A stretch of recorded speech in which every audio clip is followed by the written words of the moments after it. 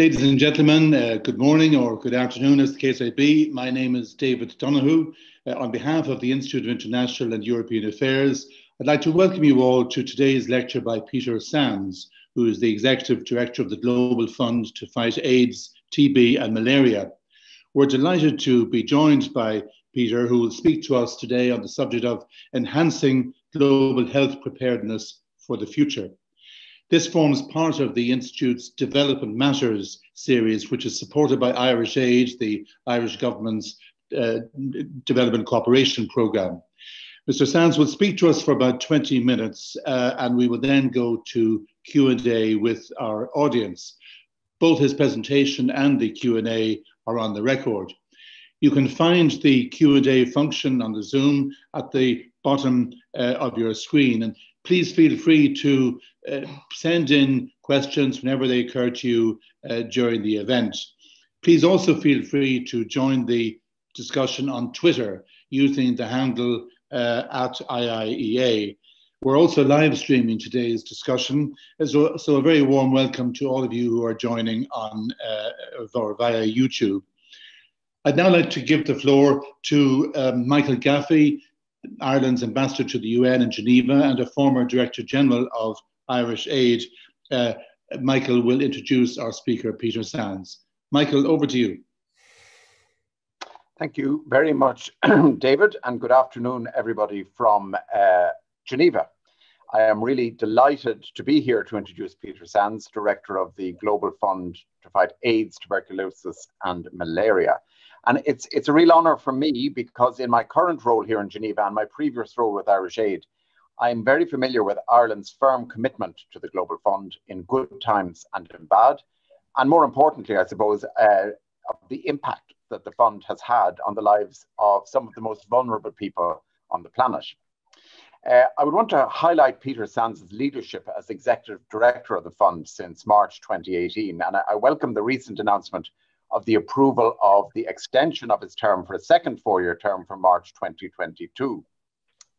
He has brought his skills as an expert in global health and a leader in the financial sector to bear on the Global Fund. And by the way, I only realized in preparing for this that his distinguished career began after Oxford in the FCO, which he then left for McKinsey.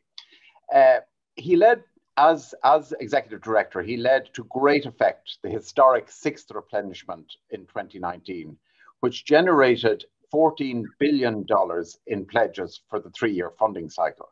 This was a huge effort, which owes a lot to Peter himself. It was an effort of encouragement and of pressure, whatever it took, but it was very effective. So thank you to the IIEA for hosting this webinar as part of the Development Matters series. As many of you will all be aware, Ireland was a founding member of the Global Fund in 2002, and we're very proud of our partnership since that time.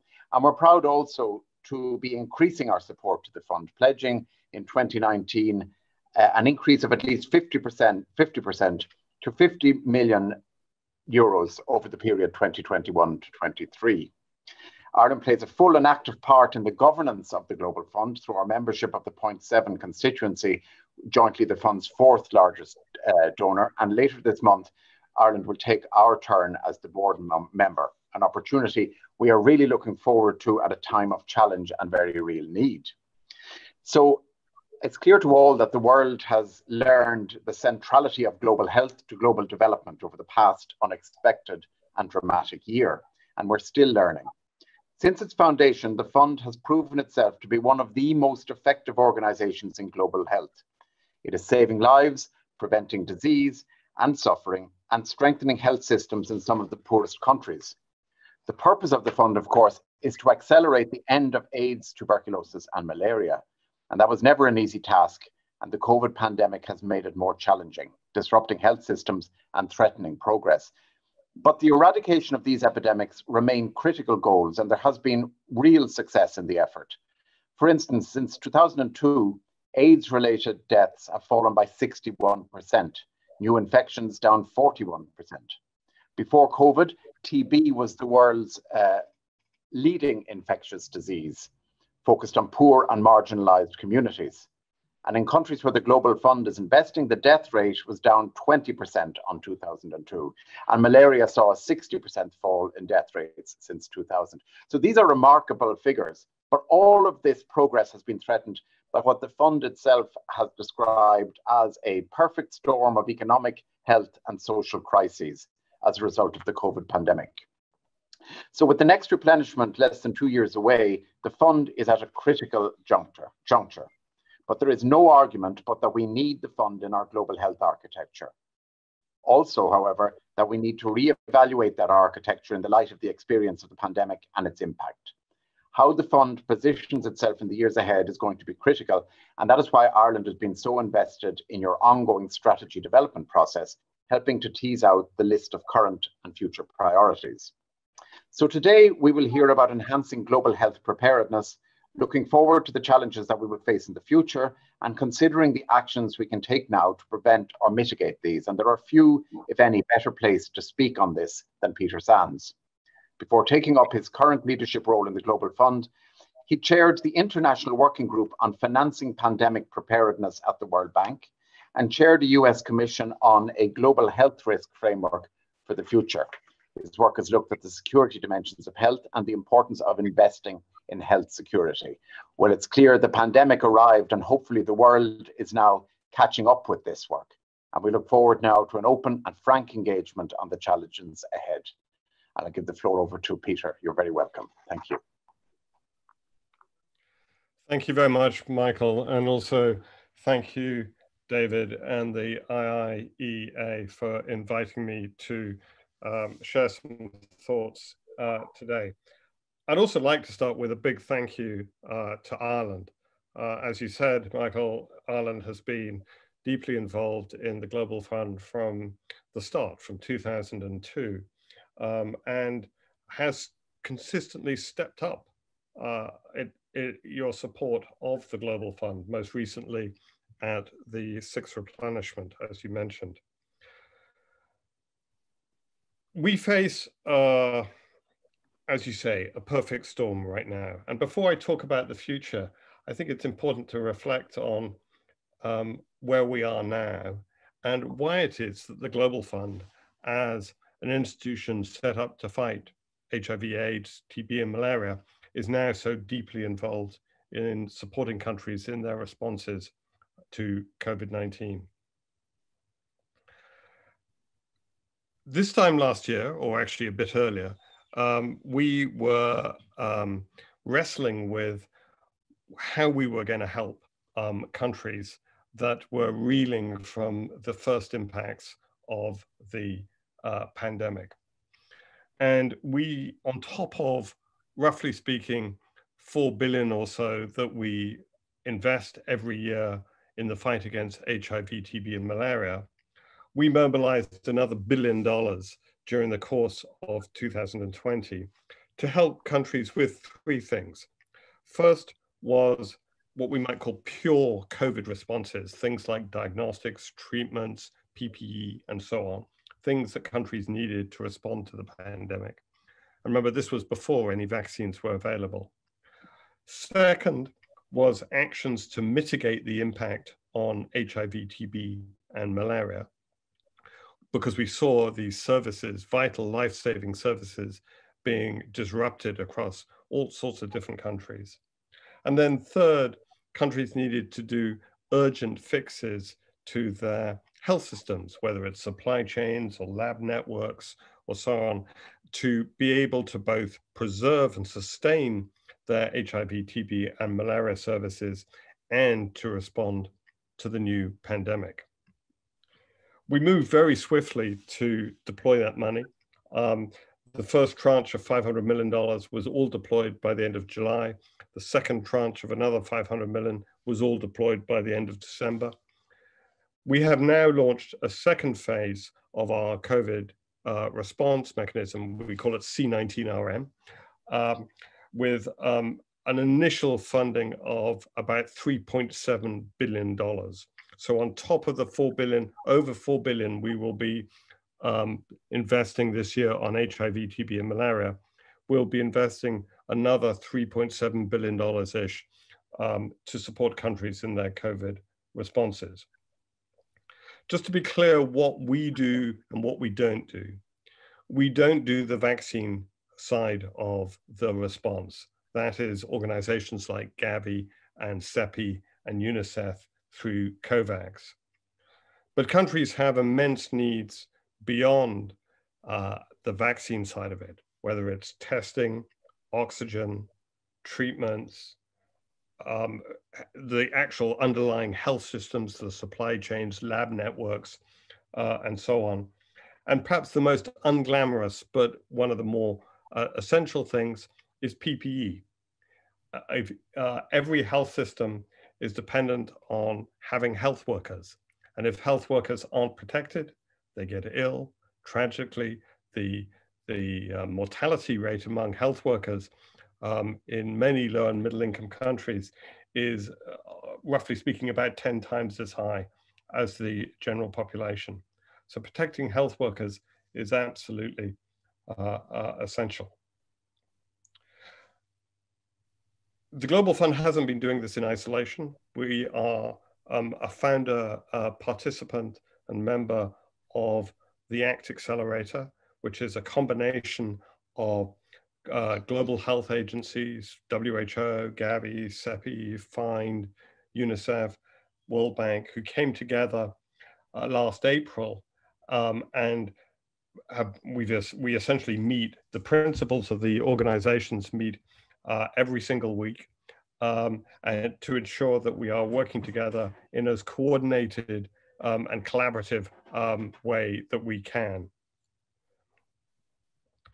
And as part of the ACT Accelerator, we were part of the original investment case, which has now been revised and developed.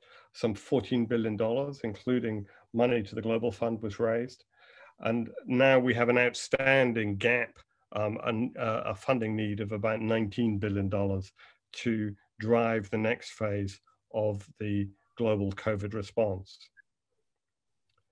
A couple of observations I'd make. First is that while it feels in many of the richer countries in the world where vaccine rollout has proceeded quite fast, that the light is at the end of the tunnel. People are talking about relaxing lockdown restrictions and so on. We are looked at from a global perspective. Infection rates from COVID are higher than they've ever been. We have a catastrophe happening in India, and we have extreme vulnerability from a lot of the neighboring countries whose capabilities to respond, should they experience the same epidemiological trends as India, are not as strong as India's. And so the Global Fund is very engaged with India and with neighboring countries or countries that are likely to, because of their trade and human contact with India, likely to see the same variants communicated rapidly. We're trying to ensure that those countries, in a sense, get ahead of the curve in preparing for a potential next phase. So we are not through this at all. We, as a world, we still have an immense challenge on our hands. Essentially, we're fighting with a virus that is evolving quite rapidly, and the pace of viral evolution is a function of global prevalence. So we have a massive shared incentive, all of us, in getting global infection rates down everywhere, because that'll slow the rate of viral evolution and mean there are less variants that are undermining the tools that are keeping, protecting all of us.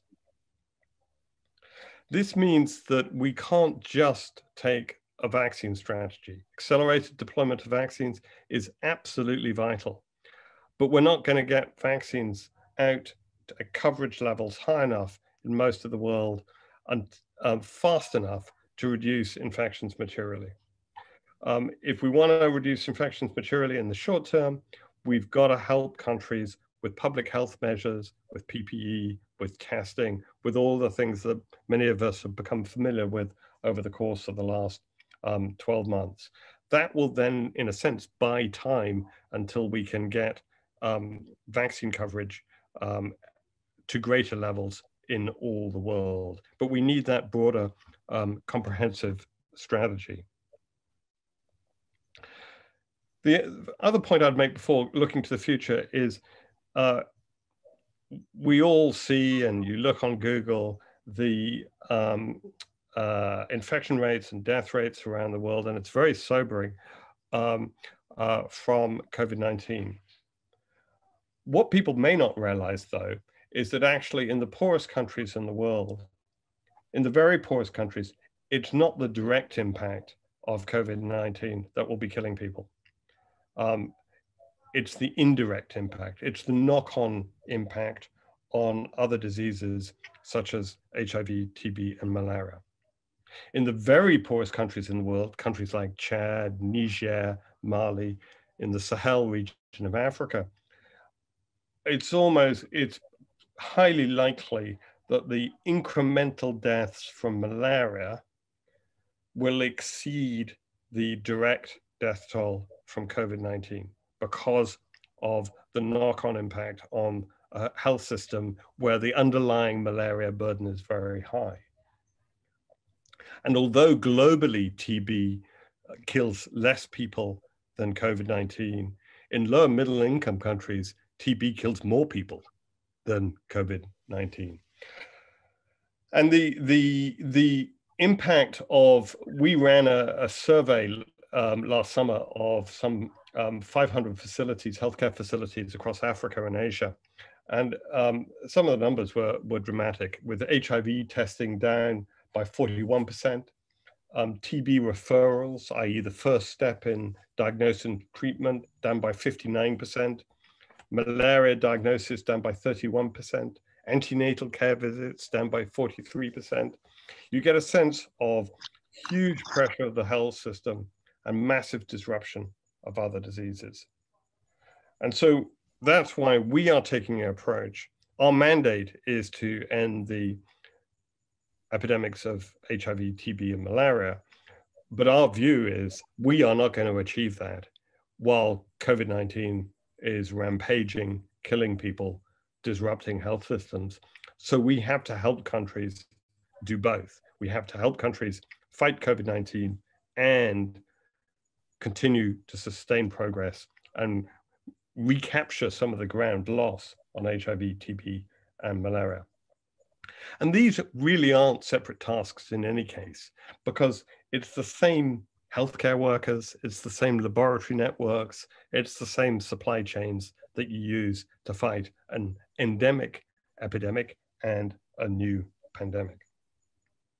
So turning now to the question of how we enhance global health preparedness for the future. In some ways, my comments just now should have laid, I hope, the ground for that. Because the first point I would be making is that pandemic preparedness is not something completely separate or different from what you do to fight other major infectious diseases. Most low and middle income countries' responses to this pandemic have been based on the infrastructure and capabilities put in place to fight HIV, TB, and malaria. And when you think about the next pandemic, a lot of the capabilities and infrastructure will be that which we have invested in for fighting COVID-19. So we need to think about the new threats, not as something totally separate or discrete, but something that is linked to, inextricably entwined with the way we're fighting the infectious diseases that are there now. That's true both from a practical perspective, because it's the same kit, it's the same people, it's the same infrastructure that you're using. But it's also true, I would argue, from a moral perspective, because actually the world has had a rather unfortunate history of recategorizing or somewhat losing interest in pandemics when they stop killing people in rich countries. So the last big pandemic to hit mankind, humanity, was HIV/AIDS. And HIV/AIDS has killed over 30 million people since it appeared really in the sort of early 80s. And it still kills well over 700,000 people a year, but very few of those are in the rich countries of the world. But it is a pandemic where the fight is unfinished, where we haven't actually finished the job. Roll back in history to TB, it wasn't actually that long ago where in countries like Ireland or the UK, TB was the biggest killer. If you go back to the end of the 19th century, early part of the 20th century, TB would have been the biggest killer. In places like Japan, it was until the 50s, the biggest killer. But TB has largely been eradicated or eliminated technically as a pandemic in the richest countries of the world, but is still killing 1.5, 1.6 million people a year worldwide. Again, we've sort of taken the focus off it, maybe thought of it more as a longer term development health issue and not so much as a pandemic. I think one of the most important things we need to do right now as we think about future health preparedness is say we're not going to do the same with COVID. We can't leave the fight unfinished. We can't have a situation where people in the rich countries all get vaccinated and feel like they're coming back to normality, but actually COVID-19 is still killing millions of people in the poorer parts of the world. We need to have an approach to health preparedness for the future that truly leaves no one behind, that doesn't, in a sense, move on to the next threat until it's finished the job with the current threats. And so my view is that our approach to pandemic preparedness should be one that, in a sense, encompasses the pandemics we haven't yet finished the fight against, as well as the pandemics that might be around the corner. There are a lot of things we need to do collectively to make our work against and our protections against pandemics better. We need better disease surveillance so that we understand where new pathogens are emerging, and they are emerging all the time. This is not, although it may feel like this is a one in sort of 100-year event or something like that, actually potential pandemics are emerging really quite frequently every year. You may recall we had Zika. The peak year of deaths from HIV/AIDS was only 2005, not that long ago. That's 2.5 million people died of HIV/AIDS in 2005. So these things are happening all the time. We need better disease surveillance, both of the animal and human health, because a lot of these threats are what they call zoonotic. They cross the animal-human barrier. And disease surveillance has to be everything from the simple reporting of what health workers are seeing through to genomic surveillance and sequencing so you can understand variants and viral evolution. We also need to ensure that some of the critical technology platforms that we've seen deliver fantastic results actually in COVID-19 are A, used for other sorts of pathogen, but B, made scaled up so that they're more widely available, so that we don't have a situation where so much of the world isn't able to get access to the latest tools. And the most obvious example of that would be mRNA, the platform for things like the Pfizer and Moderna vaccines. But there are other scientific platforms where we need to do that. We need to help the poorest countries in the world build their capabilities in actually delivering such tools. It's not enough just to buy them. You've got to be able to actually deliver a test, trace, isolate strategy or a clinical care pathway. Just having the drug or the test isn't enough to constitute a proper response. Preparedness and financing preparedness is the best way. People talk about response financing, but actually the best response financing is better preparedness financing. The final point I'll make is the critical challenge with preparedness financing and giving us a global health system that makes all of us safer is sustainability. We have a long history of having a flurry of activity after every pandemic or potential pandemic. We saw this with Ebola, we saw this with H1N1, we saw it with HIV, of policymakers and the media and everybody getting very interested in this for a short while, and then attention moves on to other things, the money dries up, and these things aren't, the preparedness spending isn't sustained. And in a way, it's kind of understandable, because if you're investing in something where the metric of success is that nothing happens, it's kind of hard to keep people interested. It's not a great, if you're a politician, it's not a great achievement to say, we invested all this money and nothing happened, and that's a good thing, right? That's just a difficult challenge.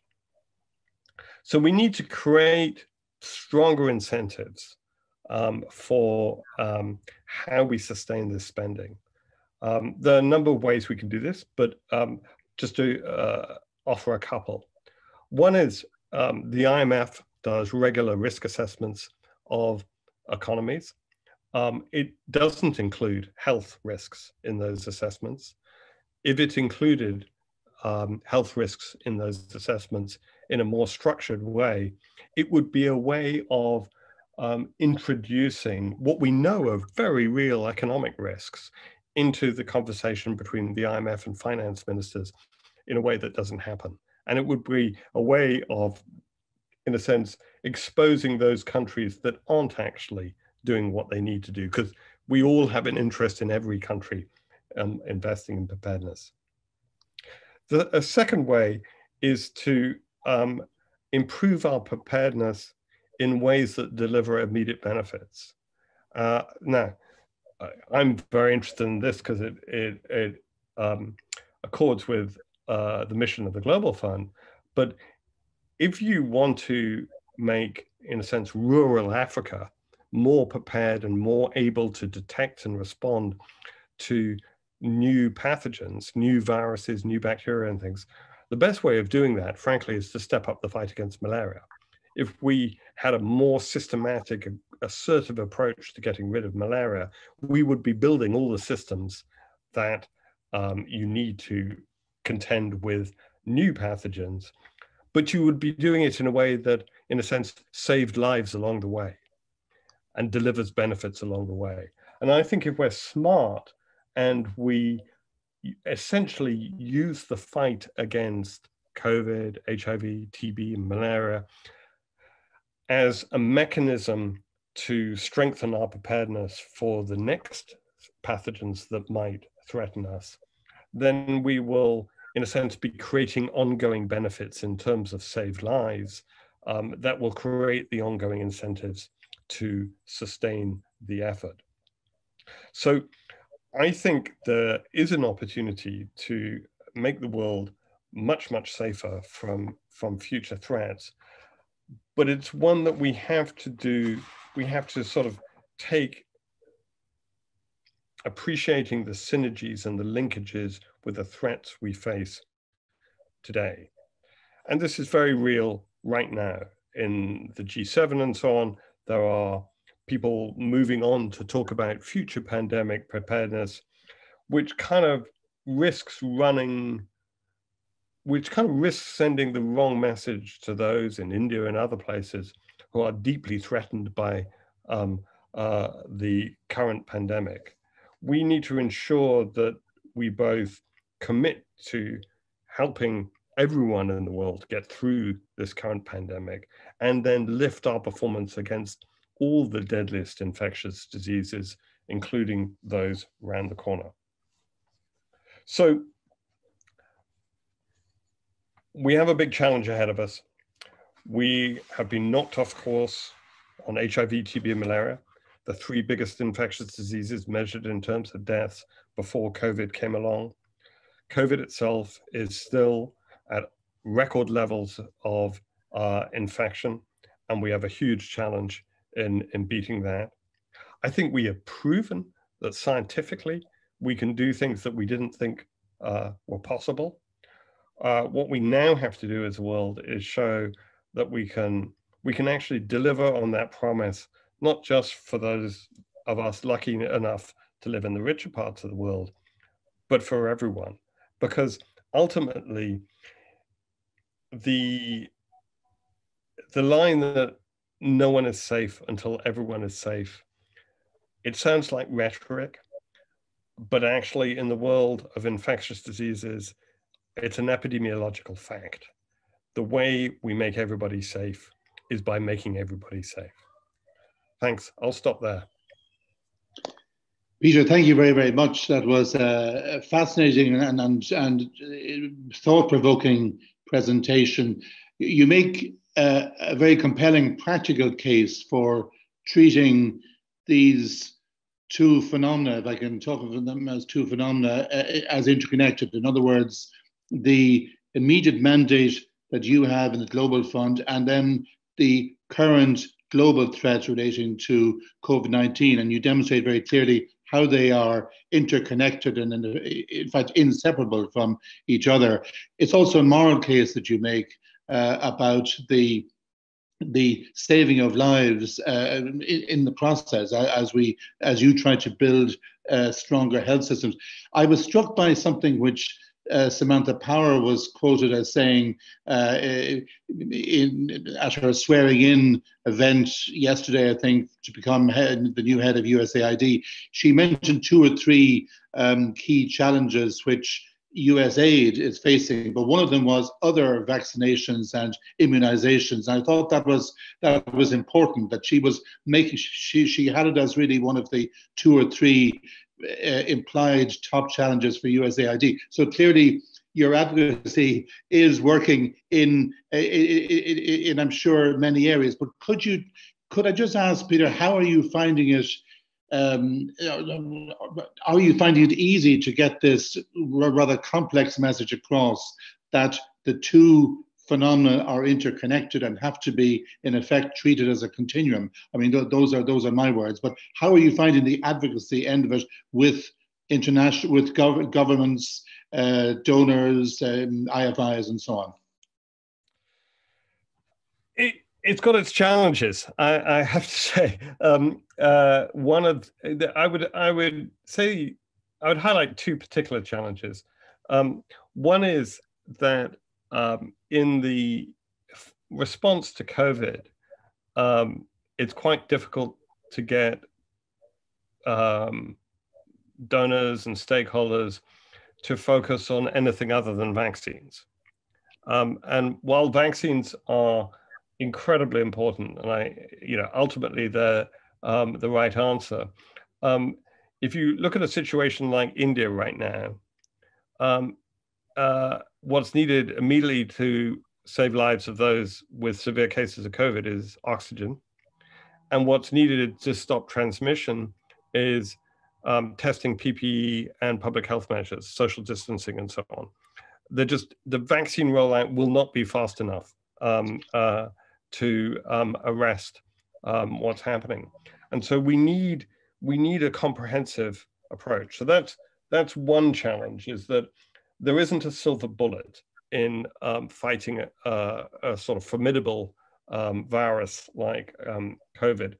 You need to use all the tools you've got. The second challenge, and there's a lesson to be learned for people like me from this, is that it's difficult to get people as excited or focused on problems when you don't have the data. We can all go on Google and see how many people got infected or died from COVID-19, sort of any country in the world, any day. And the numbers may not be completely accurate, and they're not completely accurate, but you can at least get that. And it kind of mobilizes attention. You can see the trends.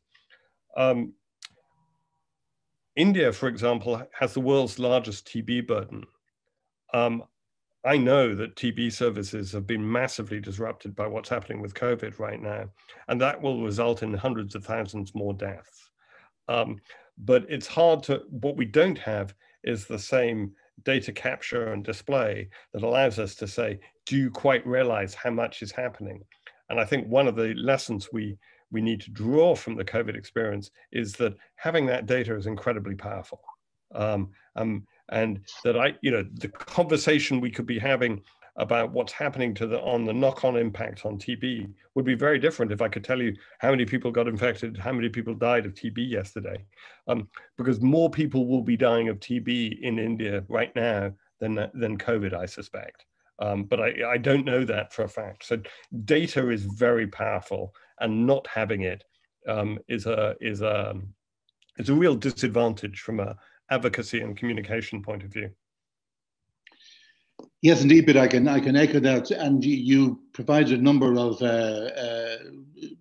indications in your presentation, which are are quite striking. Namely, how many people are, in fact, how many more are dying in certain poor countries from the likes of malaria than COVID, and you need more and more of that kind of data to underpin your message. I can see that. Could I ask, as it were, in the period before COVID-19, were you finding it easy or otherwise to persuade governments, in particular, to provide funding for health, for the strengthening of health systems? So, if you like, even before COVID came along, how was the Global Fund doing? You mentioned the sort of the macro figures that you've been able to attract, but I noticed that you would have in relation to COVID, you would now have a 19 billion requirement for the next phase. What is the overall willingness on the part of governments and other donors to devote significant resources to health, if I can put it like that?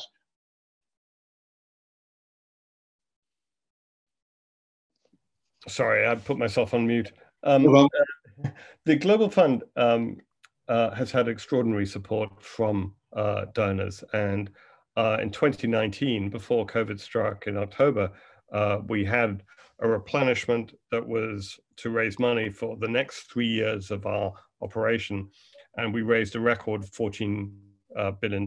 And as was mentioned, Ireland increased its pledge very significantly to 50 million euros as part of that. So there is undoubtedly strong commitment from the richer countries in the world on global health. And indeed, we were seeing that implementer countries, the countries we were supporting, were increasing their own commitments. That said, I think what COVID-19 has demonstrated is that we were all underestimating the downside from allowing infectious diseases to really impact our societies and economies, and that actually we need to be investing more in health, more in protecting people from these threats, because the downside is so enormous. And indeed, even before I joined the Global Fund, when I was at Harvard for a couple of years, I wrote a couple of papers on exactly this kind of issue. Frustratingly, I think I had very little impact on persuading people, but I'm hoping that COVID-19 has proved perhaps a rather brutal lesson on the economic downsides of not investing enough in being able to detect and respond to infectious disease threats. I think part of the problem, though, is that we tend to think of this as aid, and aid has natural limits to it. And it is true that Irish Aid and US Aid and FCDO in the UK and others support institutions like the Global Fund. But we should also be thinking about this in terms of our own human and economic security, because that's what COVID-19 has put at risk.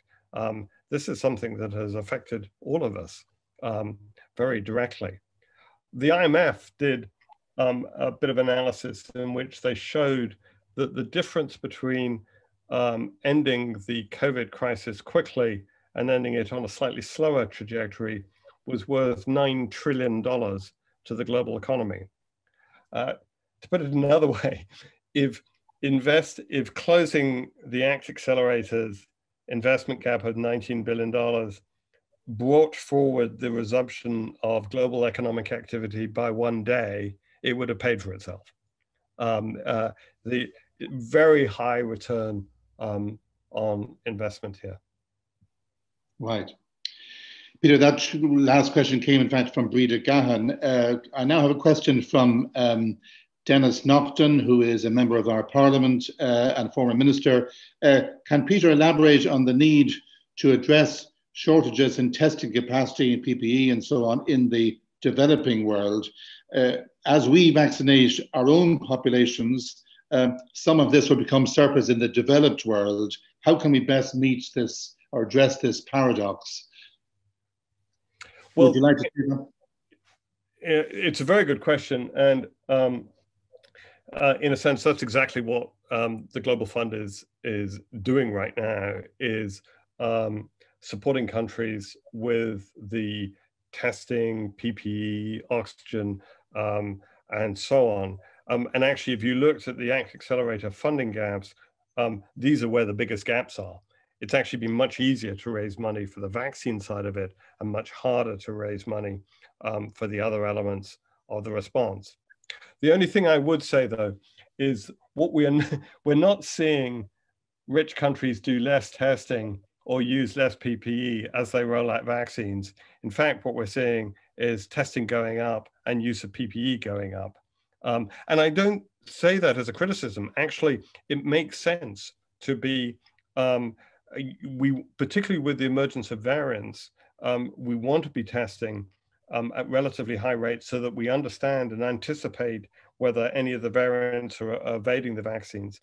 And also, I think one of the things we've learned as a global health community is we underestimated the importance of PPE. PPE is it's arguably been the tool that has prevented most infections of any of the ones we've used so far. What's different, though, is this time last year, that we were very constrained on manufacturing capacity for both tests and PPE, and it was very difficult to get any for the developing world. Now manufacturing capacity has expanded significantly, so we're not constrained by that. We're more constrained by money, essentially. And I would stress the absolute importance of PPE, because healthcare, one could talk about healthcare systems, but ultimately a healthcare system is based on people and on trained health workers. And if you lose those trained health workers, you don't have a healthcare system. You can't deploy vaccines. You can't make oxygen instruments work. None of it works. So PPE is absolutely vital. Thank you, Peter. A couple of questions here which are linked in a sense. One is from Clodagh Quain, who's a researcher with the Institute. Could you share your thoughts, Peter, on initiatives to catalogue zoonotic diseases such as the Global Virome project? How feasible is it to identify and shortlist the next disease X, as it were? And then there's a question from Bill Emmett, who's a former editor of The Economist, and chair of Trinity College's Long Room Hub. Many thanks, Peter, for the important work you're doing. I wonder if you could say more about what we, rich countries, can do to improve surveillance systems against new pathogens. I mean, you touched on that a bit, Peter. Should one priority be a network of labs for genomic surveillance and analysis? And what political obstacles might stand in the way of that? Both great questions. I'll take them in reverse order, if I may. First, Bill, on the idea of sort of improving surveillance systems, absolutely we need to. And part of how we build greater preparedness for the future is going to be ensuring that across every country we have better disease surveillance. But we can't just think in terms of genomic sequencing. Genomic sequencing is the apex of a broader surveillance pyramid, so to speak, which starts with community health workers with a tablet noting down what frequency of what types of infection or disease they're seeing, and being able to upload that so you can see patterns emerging. If you simply have genomic sequencing on its own, it's really difficult to know what to do about it, because you can't link it to any information on what the actual epidemiological impact of a variant is. The UK is one of the countries with the most sophisticated and far-reaching genomic surveillance, but the Kent variant, the B1117, the UK variant, was actually first identified not by genomic sequencing. It was identified by people doctors in a particular area seeing patterns of disease they didn't understand. What they then did is they got genomic sequencing to help identify what was going on. But I think it's a good example of the fact that you want to link classic epidemiological surveillance by frontline health workers through the pyramid of surveillance all the way to genomic sequencing. The other issue, a very basic issue, is genomic sequencing operates off test samples done through molecular diagnosis. I am seeing proposals now to sort of fund genomic sequencing in parts of the world where there is so little molecular diagnosis happening, is there won't be any samples to be sequenced. So you have to kind of get your run before you walk before you run type thing right here. The other issue is that sequences have value, right? They provide input into what the vaccine should be or what the diagnostics and therapeutics are. And there is an issue about countries providing valuable information and then feeling like they don't get anything back, right? So if information on variants is provided by low and middle income countries, surely they have some right to having some of the products, some of the tools that are developed on the basis of that information. So I think there is a political and equity issue underlying the development of sequencing. And we've already seen that in the influenza world with the pandemic influenza protocol and the Nagoya agreements, which were exactly addressing this issue in the influenza world. You also mentioned malaria, and I wanted to give malaria as an example in rural, but you could in dense urban areas of low middle income countries, TB would be the kind of vehicle by which you could build stronger pandemic preparedness. On the question about I'm just trying to remember what the Global Virome Project. Global Virome Project, right. Look, there are a lot of people who know much more about zoonotic disease and zoonotic transmission than me. What I would say is, I think it is simultaneously very good to have initiatives like the Global Virome Project, so we understand more the kinds of threats that could make the zoonotic transition. But we should never assume that we know where the next disease X is going to come from. We should always assume that there's going to be something that we hadn't thought of that comes from the blue.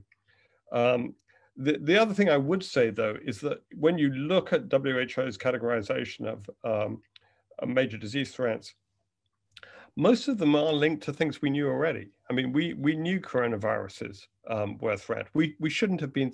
I actually ran a workshop when I was at Harvard in 2016 based on a scenario around a more transmissible SARS-type coronavirus emerging in China. So, you know, and I don't think I was being particularly insightful. It was a known risk.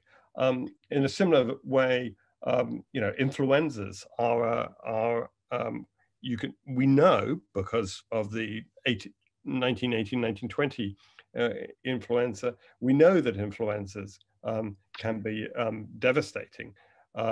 So I think we need simultaneously to be making sure we understand the risks around the diseases that are all too familiar. Another example I would give would be drug-resistant TB. TB has a very high prevalence in the world. A lot more people have latent TB than actually fall ill with TB. If we saw new types of drug-resistant TB, that could be pretty scary. So we need to know those. We need to understand through things like the Global Virome Project, threats that can cross the animal-human barrier. And we also just need to always have the sort of humility to accept that something might turn up that we just had never thought of. So I don't think we can afford to sort of place all our bets in one place. Thank you very much, Peter. Obviously, Africa is a key part of the world in terms of the challenge to strengthen health systems and increase resilience. A question from Breda Gann, what role has the African Union been able to play so far in terms of encouraging investment in health? Actually, I think the African Union is one of the institutions that has actually had a good crisis. The African Union, through Africa CDC, has been very active in supporting individual African countries in responding to the COVID threat. And actually, most African countries were very quick to respond. Partly, I think, leveraging their experience with infectious diseases and their capabilities, the infrastructure around testing and so on, and the ability to mobilize communities.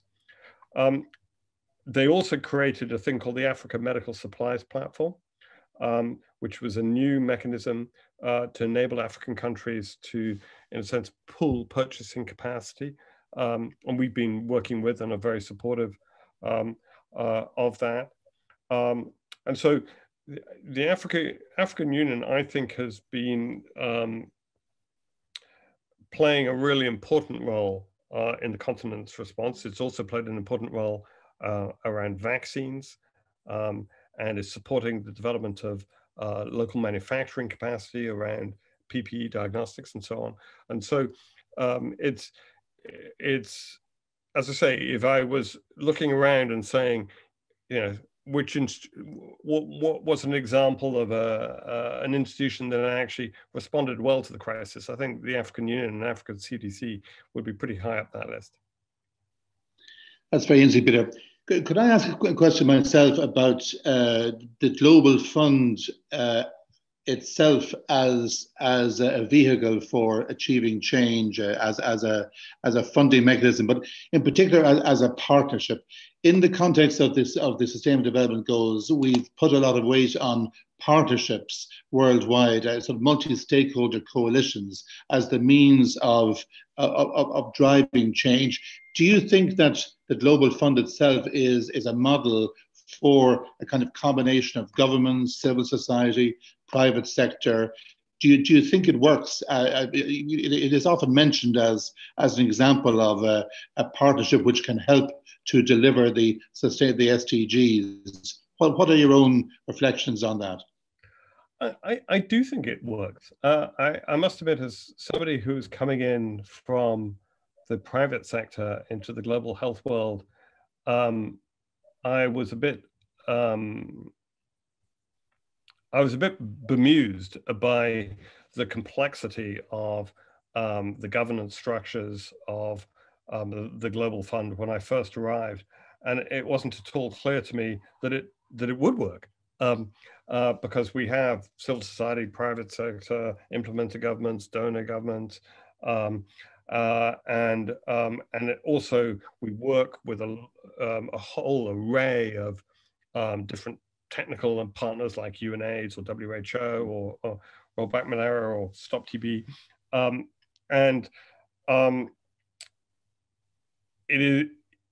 it can be complicated, but actually it is very effective. And what I think we managed to demonstrate over the last year or so is we can also move very fast if need to be.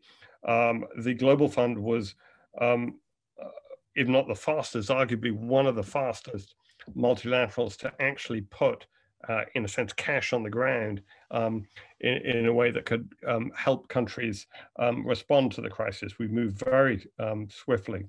So it's, like every organization, we have our areas we need to work on and develop and improve and all that kind of stuff. But actually, I think it is a very interesting model of how different aspects of society can come together to achieve a goal. Peter, perhaps one final question, if I may. There's been talk about a global health treaty, to strengthen the One Health approach. Do you think that is viable? It's a good question, and I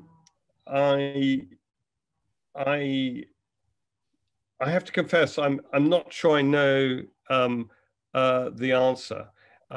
If a health treaty is useful as a catalyst for getting the world to have a common vision around things like equitable access to vaccines, diagnostics, and treatments, and the equitable sharing of sequencing data and so on, then I think that's a really valuable thing. If, on the other hand, it ends up becoming something where all the energy goes into negotiating the treaty, but we don't actually do the things that we need to do to make people safer, then that I'm not in favor of, because ultimately the test of whether a treaty is going to help is not whether it's a fine bit of legalese that everybody sort of stands in front of a bunch of flags and signs. Does it actually make a difference in the way we combat infectious diseases? And that's where I would like to believe it's going to be helpful. I'm a little worried that it might just kind of absorb a lot of diplomatic energy. But you and the ambassador are probably better placed to answer that question than I am. Peter, thank you very, very much for, first of all, giving us your time. Secondly, a very fascinating and thoughtful sort of tour d'horizon. I think we've come to the end of our time, unfortunately, but you were very generous in responding to the various questions and in giving such a strong and memorable presentation. I mean, I will take away in particular your strong message about the interconnection between fighting COVID-19, perceived to be the short-term global challenge, and the inseparable challenges relating to TB, malaria, and HIV/AIDS. We wish you every success in your ongoing advocacy on all fronts, and I don't speak for Irish Aid, but on the other hand, I would make a guess that we will that you can count on Irish support going forward. Thank you very much, Peter, for giving us your time. We look forward to seeing you again at some point, either physically or online. And thank you for your contribution today. Thank you, David, and thank you to the ambassador and also to the IIEA. Thank you.